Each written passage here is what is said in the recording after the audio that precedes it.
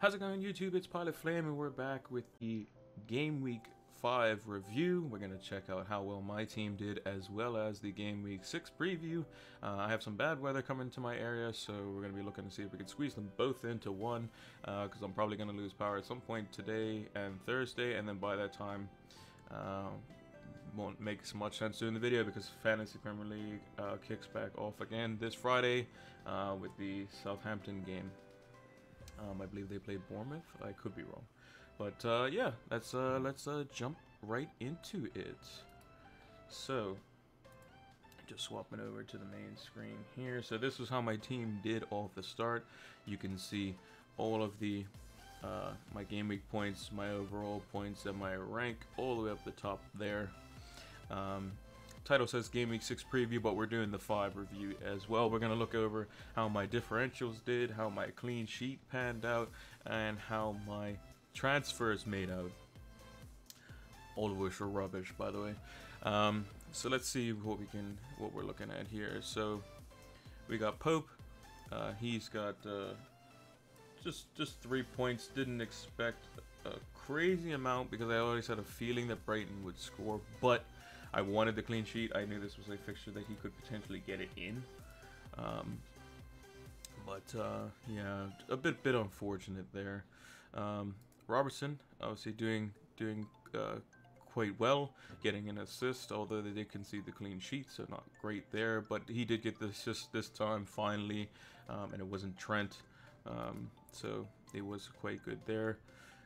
Digne was getting forward, but they conceded 3 goals, so that's bad. And then he got a yellow, so he needed 0. I just needed 1 point from him to get 60 this week. That's all I was hoping for, and he couldn't even get me that, but that's fine. Man City losing to Norwich. Obviously, not many people would have bet against Man City to win. Zinchenko obviously only getting 1 point, conceding 3 goals. Obviously, loses 2 for conceding 2+ goals, as long as it's not 4. So losing the clean sheet, then losing additional points. So him only getting 1 point there wasn't bad. However, we'll come on to who got those points in the end, which is fine by me. Lundstrom, they had a goal ruled out by VAR against Southampton, and Southampton scored. So obviously only getting 2 points there. A bit disappointing. Was kind of expecting a clean sheet there. Liverpool obviously doing quite well. Salah getting his goal in the end. Obviously Mane was the better asset this week, getting 2. Salah getting just the 1. My boy Sonaldo coming through. Already got his price rise already. Yeah, I should have probably captained him now that you know, hindsight's 2020. But yeah, he was looking on fire. And when Spurs get off to an early start like that, Son is usually in the mix, and that's why I got him. And then everyone's going to be thinking, oh, how do I have this premium midfielder spot? And I'm going to have him for all of these nice fixtures right here. And we'll just keep him in, and hopefully he does damage against all those teams. Because Spurs are more adept at scoring than United are, so they should do a little bit better against Leicester, albeit it is away from home, so a bit trickier. Southampton at home should be pretty quick work. Brighton should be pretty quick work. And Watford, if they're going to attack like they did against Arsenal. Spurs have a bit more sense when it comes to playing out from the back, so not going to have any problems there. Sterling, obviously not scoring one of City's 2 goals.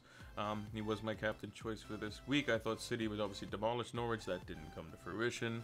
And De Bruyne obviously only getting 1 point because he didn't start. So the transfer was a kind of a unlucky. But De Bruyne will probably start this coming weekend, assuming nothing. He comes out of the Champions League fixture unscathed. So let's hope for that. And then the highlights, apart from Son, were Cantwell and Pukki. Pukki getting a goal assist. And then he's got these good run of fixtures now. I decided to play Greenwood, actually, and Cantwell was my first sub. So Greenwood didn't end up playing, which actually worked out. So it would have been a 5-point swing if, let's say, Greenwood had come on as a sub. But the way the game was going in the United game, Greenwood was probably not going to come on. He was probably going to bring on the likes of Chong because he was going to match the width that Leicester was providing. But Cantwell obviously getting an assist. Yeah, it was really good. Really good. So that's why I was fine with Zinchenko conceding 2 goals, or 3 rather. Assuming that Pukki and Cantwell were part of one of them, then it would break even and be actually slightly in my favor, especially if Cantwell came in, which he did. In terms of the bench, obviously Greenwood didn't play, Button didn't play, Soyuncu got his 2 against United, and Wickham's obviously out injured. So if we want to go down the line, I got my notebook here. We're going to look at what I said for all the different picks. So for my picks here, I didn't do too hot. I picked Hugo Lloris in goal, which was the only one I actually got right. Hugo Lloris got a clean sheet. We can actually take a look at all the different fixtures and how they played out as well. So for Spurs, 4-0. Obviously Hugo Lloris getting the clean sheet. We can look at how many saves he made. He made 6. So Hugo Lloris ending up with a total of 8 points. So that was a good pick on my part. Didn't quite make it into the bonus, but good game nonetheless for Hugo Lloris. Next one was Burnley. I picked Tarkowski in that game. Tarkowski obviously not getting involved in any of the returns and wasn't anywhere close on the bonus, mainly because Burnley scored late on, so that was kind of a dud. But Burnley kind of didn't play up to their potential against Brighton. I think Burnley's a better team than Brighton, but obviously Burnley maybe not as fortuitous away from home. I then picked Tielemans against my own team. I'll take the United win over Tielemans doing well. I was very confused as to what Brendan Rodgers was actually doing. I was expecting him to play a 4-3-3 against us, because it stylistically would have been better against United's 4-2-3-1, because you can just have the midfield three of Ndidi, Maddison, and Tielemans, all surrounding the likes of Mata and Matic and just swarming them and just getting in these pockets of space. What he ended up doing was putting Maddison out on the left wing and playing a 4-1-4-1 and leaving Vardy isolated, which just made it too easy for our center backs to block Vardy. It was a scare in the opening 4 minutes, but apart from that, wasn't really much much else they really did. And when United swapped Fred in for Matic, who should probably never play another game, honestly, unless it's like a game that doesn't really matter, like in Carabao Cup or something like that, because he was awful. Fred came on, only had 20 touches of the ball, but looked lively, tried to make 4 passes, brought energy. And then Chong was something that I was kind of a bit skeptical at first, but it actually worked out because he provided the width to match their change in formation when they brought on Iozi Perez, who went out to one of the flanks. They swapped Damari Gray, I believe it was, to the left-hand side, put Iozi Perez out on the right, and then they resumed the 4-3-3, which I thought they were going to do from the start, with the likes of either Albrighton or Iozi Perez. So that kind of went down the toilet. And then the last one was Mason Greenwood. Obviously he didn't play, but it was the thought that counts. That was a long shot anyway. Looking at the clean sheet, I said Liverpool. Unfortunately, they conceded to Newcastle early on. It was a great goal by Willems. Great goal. All the goals in this game were actually really good. Firmino was obviously on an absolute matty that day. Really good stuff from Liverpool, and like good goal from Newcastle, which they actually held their own for quite a long time, longer than I expected.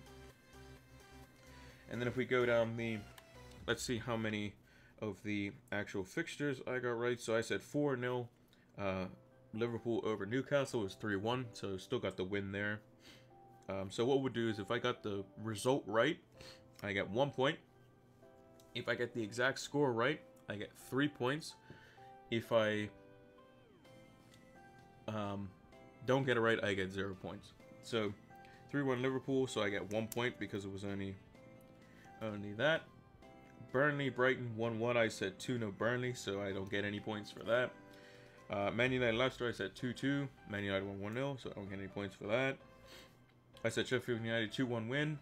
I got the 1 goal for Southampton right, but not the result. So no points for that, unfortunately. I said Spurs would win 3-1. They won 4-0, so that's 1 point there. I said Chelsea would win 3-1. They won 5-2 over Wolves. Tammy Abraham getting a hat trick in that as well, continuing to be on form.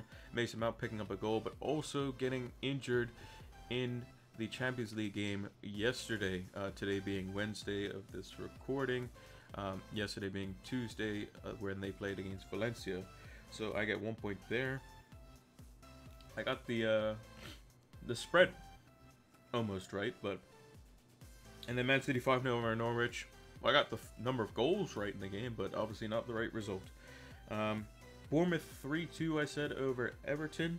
It was 3-1, so I was close. I was very close, so I got 1 point for that. Watford and Arsenal, I said it would be 1-1. It was 2-2, so I got the result right there. And then Aston Villa West Ham, I said 1-1. It was 0-0, so I got 6 points in total. All of them, for the most part, just not correct scores, but close enough in the end. Highlights of the week. So basically, obviously, Son doing really well for Spurs. Salah and Mane returning in this game. Leicester underperforming against United, which was overall just a bad game. Clean sheets not being kept by common defenders for most people. Obviously, the only clean sheets was for Southampton defense, United defense, and Spurs defense, as well as Aston Villa and West Ham. But for the major defenders, like if you didn't have Robertson, your defender only got 2 points in this game. If you didn't have, if you had City defense, you probably got 1 point or maybe 0, depending on if you got a yellow card. Digne obviously got 0. He was the most common Everton player because he got a yellow. And if you had Aston Villa assets, so if you had Heaton and maybe Mings or somebody like that, then you were looking pretty good after that game. So overall, the average this week was 52. At a game week rank of 1.9 million. I made the 1 transfer, which was De Bruyne, which obviously didn't work out. And the average points 52 to my 59. So I went up about 200k places because I was sitting at just under 900k last time. So we can view the game week history here. So I went from 876k right here to 665k. So yeah, 200k, nice little green arrow. So we'll slowly need to creep ourselves back the way up before like game week 10 to 12. And then we'll see where we are position wise. So yeah, let's look on to this week. So this week, let's look at the fixtures. So like I said, the kickoff it is on Friday. Southampton do play Bournemouth, so I did get that right. I know a little bit something about football, hopefully. No, I'm just playing. Southampton Bournemouth early kickoff. That's the early or the early week kickoff on Friday. Usually it's West Ham that plays in that fixture. At least I think they initially started it. So let's write down game week 6. So let's go through all the results. Southampton Bournemouth, I think that this is going to be a 3-1 to Bournemouth. I think their win over Everton is going to spur them on to go and beat Southampton as well, even if it is away from home. Then we have Leicester versus Spurs. I think Spurs will win 3-1. I think Kane will probably get back on the score sheet.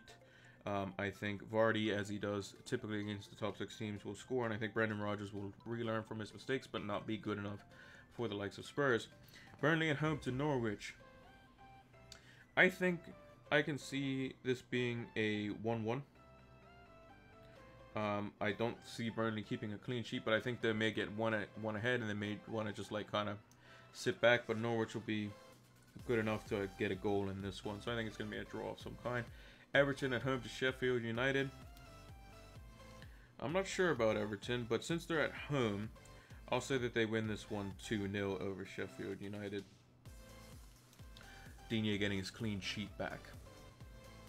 Man City versus Watford. Man City, a different beast, obviously at home. They're going to be against Watford, who are coming off a really good win, but they're going to try to play football, which is what you don't want to do against Man City. More so than what Norwich did, even though Norwich played really well and they were very controlled even with their injuries. I think Man City is going to definitely bounce back, and I think they're going to win this game 3-0. Keeping that clean sheet. I think Pep will drill them, learning from their mistakes in their game against Norwich, and then correcting those issues. Newcastle at home to Brighton. I think this is going to be a snooze fest. I think it's going to be a no-no. That's because both teams have cooled off in terms of goals. I think both of them are going to try not to lose the game, which will probably end up in either a no-no or 1-1 of some kind. I'm going to go 0-0. Crystal Palace versus Wolves. Wolves away from home, not as good. Palace coming off a massive defeat against Spurs. I think Wolves are going to win this. I think Wolves will win this. I think it's going to be a 2-1 Wolves in typical park the bus fashion. They're going to hit them on the break a couple of times. Palace are not going to be ready for it. And the likes of Jimenez or Jota or somebody like that will get on the end of it. Maybe a Ruben Neves free kick of some kind. West Ham versus Man United. I think West Ham are terrible. But West Ham has always been a bogey team for Manchester United. Even back in the Ferguson days. I still think if we get the right players back, if we have the right energy coming out of the Europa League game, I think United should win this game. I'm going to say United is going to win this game 3-1. Moving on to the last two fixtures of the week on Sunday, we have Arsenal versus Aston Villa. I think that this is going to be another Watford game. I think this could end up being a 2-2. My reasoning behind that is because I'm still not sure. This is assuming that Tierney and Bellerin are not back yet, which I don't believe they are. And I think it could be another Watford game. I think it could be an early lapse in judgment by the Arsenal defense, even at home. It doesn't matter where they are. They've conceded the most goals by far out of any of the top 6 teams with mistakes since the start of last season. I believe this is to quote the stat from the Football Terrace. It was 14 mistakes that they made, whereas like the most that the top 6 teams made is like 4 or 5 that have resulted in a in conceding. So yeah, that should be interesting. And then Chelsea versus Liverpool. I think Liverpool obviously losing to Napoli away from home. Not going to be. They played their full strength squads. They could be tired for that, but they'll be up for this game. They'll definitely be up for this game. I can see Liverpool winning this in a close battle, 2-1. So those are all my predictions for this week. Let's go with my clean sheet. So based off my results here, the only people I have clean sheets is Everton, Man City, Newcastle, and Brighton. So I'm going to back Everton this week to get a clean sheet versus Sheffield United. And there's all of them right there. All the different scores with the clean sheet there. And then now let's go into differential picks. So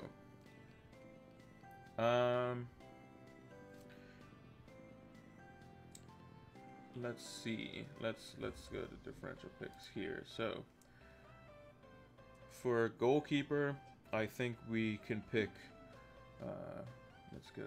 Where's Newcastle? Considering I think it's going to be a no-no draw. 0.9% owned. We'll go with the goalkeeper to be Dubravka from Newcastle. I think he can get a clean sheet this week versus Brighton, even though Newcastle aren't the most adept, but they'll be up for it because they know this is the type of game they need to not lose if they want to stay up, obviously, in the Premier League. Dubravka only being 0.9% owned. Was pretty good against Liverpool save-wise. Kept them in it for longer than they probably should have. He is a bit expensive, 5 million, but he could be one of those ones where maybe Brighton get a penalty early on or something like that, or he gets a few saves early on and he saves it. Who knows? Anything could probably happen in those really drawn out games. But it could be Brighton on the offensive and Newcastle kind of sit back, and then nick a goal late on, and then they keep the clean sheet, and Dubravka racks up like 6+ saves, and ends up getting some bonus points. So we'll go with Martin Dubravka. For Chelsea, we're gonna go with I can't even pronounce that first name. Fikayo Tomori, I believe it is. He's the one who scored versus Wolves. So we will go with him as our differential for defense. 0.5% owned. Looks like he and Rudiger are the two main starters now that he's come in. And one a part of the youth academy as well. Obviously, really good strike as 4.5 million. Now, it's definitely a risk because he's only obviously started the last 2 games with the injuries down at the back. But if this continues and he keeps this kind of level up and he's this type of threat from long range or threat on corners, you know, and he's still learning their trade with the partnership between him and Rudiger, could be something to look out for. Definitely could be something to look out for. So he's going to be my my defender differential, as it is a very big differential, as he might not play because obviously he's only started twice. He did start against Valencia as well, so that's also another big kind of, you know, unsure thing there. And they're also up against Liverpool, so it makes it even, you know, more of a punt. But who knows? Chelsea could win 2-0 and he could score off a corner or something. Who knows? That's why they're called differentials. Into the midfield, let's see what we got. Who are we going to go for a midfield differential here? I think we can look to the likes of, let's go see what Aston Villa's looking at. Grealish and McGinn. Let's go for Jack Grealish. He's 4.3% owned. Is playing Arsenal. Would probably relish in a type of game like this, play against tougher opposition, to really put his mark down on the game. It is a game away from home, so he hasn't done typically well away from home, but it is something where he can be like, I'm up against tough opposition. We've gotten our few games into the Premier League, and then he can just go and control the midfield, because Arsenal's midfield is not good at all, especially if they keep playing Xhaka, which I just don't understand why they keep doing it. So yeah, not really sure what they're trying to accomplish there. And then lastly, we need a forward. We need a forward. Who are we gonna go with this week?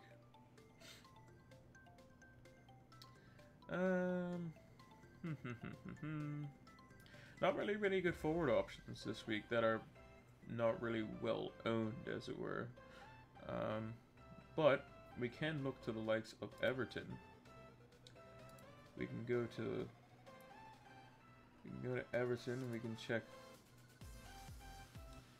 So not starting in the game versus Bournemouth, so maybe Moise Kean comes back in and gets a goal or two versus Sheffield United. Maybe probably a more physical game. Maybe needs his type of physicality up front. Maybe more of an aerial duel versus Sheffield United. We'll have to see, but I'm going to go with him, 2.5% owned. I think he's doing the right things. He just needs more game time. He's got the 1 start versus Wolves where he did get an assist. So I think he just needs to just start. because he seems to be doing, you know, better than what Calvert-Lewin's doing. Yeah, Calvert-Lewin got the goal versus Bournemouth, but obviously overall not great. More of a consolation goal than anything. That was his first return as well, and he's been starting the majority of the games. So, we'll have to see on that. But those are my clean sheets and differentials. So we got Everton on the clean sheet, pretty hard to see there. But it's Everton on the clean sheet, Dubravka in goal, Tomori of Chelsea down the back. And then we have Jack Grealish from Aston Villa going against Arsenal. And then Moise Kean at home to Sheffield United. And we shall see how they go. I'll put a tweet out with those picks there. And see how we go. So, let's talk potential transfers. So we have one free transfer this week, and I think it's going to be a boring week. I don't think I'm going to use it, unfortunately. But what we can do is we can look at some of the increase in value that we received over the last week. So Pope still gaining that 0.1. Digne, now we can sell him at 0.1 more. Soyuncu has gone up by 0.1 as well, which is quite nice. I expect Robertson to return back to 7 million at some point. Zinchenko, his price may go back down, but we don't earn anything on him as of yet. Lundstrom, 4.3. Salah still the same. Sterling staying at 12.3. De Bruyne still 9.8 versus the 9.7 we paid for him. Cantwell has gone up immensely to 4.9, starting at 4.5 in the season. We bought him at 4.7. Son has already gone up once. I expect that to go up even more. And Pukki has just continued to climb in price. Obviously scoring for fun. So in terms of actual transfers, I don't think we're going to be making any. I could make one, which is like Wickham out, but I don't think Wickham's going to be going down because a lot of people just have him as a placeholder and they're just going to sit there. So, I mean, if we look at his ownership, it's 5.1% owned, and a lot of people just have him to just sit there as a blank. Because the only real one that kind of comes off the bench is, if we look at forwards, 4.6, 4.5. Yeah, I mean, you got Connolly, you got Greenwood, but apart from that, no real 4.5 forward plays.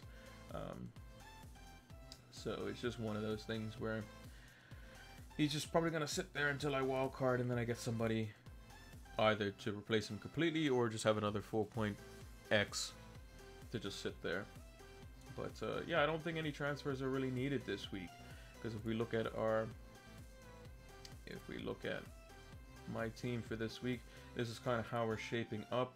So we're going to have Pope in goal versus Norwich at home. Obviously, it feels bad that I have to play my goalkeeper versus two of my attackers. But obviously, if Pope concedes but makes a bunch of saves, and Pukki and Cantwell are part of it, then obviously it's always better, because the amount of net points gained is better. So if Pope concedes 2, ends up getting 3 saves, he ends up with 2 points, and let's say Pukki scores 1, Cantwell gets an assist on the other, then we're already, that's a lot of points right there. So and usually when Norwich score, Pukki's involved, so always a benefit there. Digne at home to Sheffield United. I need a clean sheet from him because defense has been bad. And I don't expect Liverpool to keep a clean sheet versus Chelsea, and who knows what City's going to do, even though I said they went 3-0. I'm not sure about Zinchenko, and he could be on borrowed time as well because Mendy is in the waiting. Obviously, like I said, the two Norwich guys, Cantwell and Pukki, them getting the nods almost certainly against Burnley away. We have Son, Leicester away. That should be an okay fixture for him. The Watford at home. I currently have the captaincy on Sterling. It just makes the most sense because it's at home. I'll have to see who plays in City's team today versus... I can't remember who they play, actually. Let me actually check that while I'm thinking of it. Let's see who plays. So, Man City They play Champions League today. Oh, Shakhtar Donetsk. So they probably won't play anyone that crazy. They probably won't play anyone that crazy. So either one of these two will almost certainly play. Salah, obviously in. Salah's obviously in. Sheffield United, I don't think they're going to do well versus Everton, so I'm going to put Lundstrom in. Because if they're conceding 2, they're going to get the same amount of points as what Greenwood would get. I obviously don't want to play Soyuncu against Spurs because that just sounds scary. So I'll put Greenwood in the event that he gets to start versus Astana on Thursday, and then does well enough to get a start versus West Ham, because West Ham's obviously a weaker opposition. So we'll have to see. This may change. I may just put Lundstrom in from the beginning and just hope it's a no-no or something like that. Who knows? And then obviously Pukki up front, which makes the most sense. So that's how my bench is going to line up. Definitely Lundstrom first over Soyuncu, and then Wickham is obviously going to be last. But the captaincy is probably going to be on a City asset. Almost certainly. And no transfers, because I don't think I need to make any. I'll go into next week with 2. And then we can look to potentially fix the Wickham issue, or potentially look at some fixture swings. Maybe Zinchenko's the one that has to make way, because obviously, you know, Everton away is, you know, it's okay. It's not great. Wolves at home, we know Wolves have been quite adept at people, but by that time he could already be out the door. So we'll have to see on that front. Everton's fixtures, they're still quite good for a long period of time, so not really much changing there. Pope's fixtures obviously really good for a long period of time, so not really much changing needs to be done. Soyuncu, we brought him in for a little bit. After this game, his fixtures are really good all the way up until the middle of the Christmas period, so that's looking okay there as well. Lundstrom, we're just going to keep him because he's an enabler. We just hope we don't ever have to play him, because of this run is bad. The only one that's probably good is this one here, maybe this one, and that one there, versus West Ham, Watford, and Burnley. But we'll have to see. We will have to see. But yeah, thanks again for anyone who tuned in, and thank you to all the viewers out there. Let's swap over to the full view so you can see me. But yeah, so overall a good week. We were above average, so we went up 200k places, which is quite nice. Still have yet to use the wild card. Team's looking okay. We just need people to actually deliver, and I need to get a captaincy right again, because that would be nice. Obviously Sterling not getting the return that we wanted to, with Norwich with a, you know, doing better than what I think most people had anticipated. Shocked a lot of people. Also, Son doing well for us as a differential was quite key to our success last week, and hopefully he can do the same again, because if I just look at him quickly, he's at 5.4% owned, so he's still not highly owned, and he could do damage against Leicester as well, but we'll have to see. But wherever you are in the world, have a good day, have a good night, and we will see you next week for the Game Week 6 review and Game Week 7 preview. Happy FPL, everyone. See ya.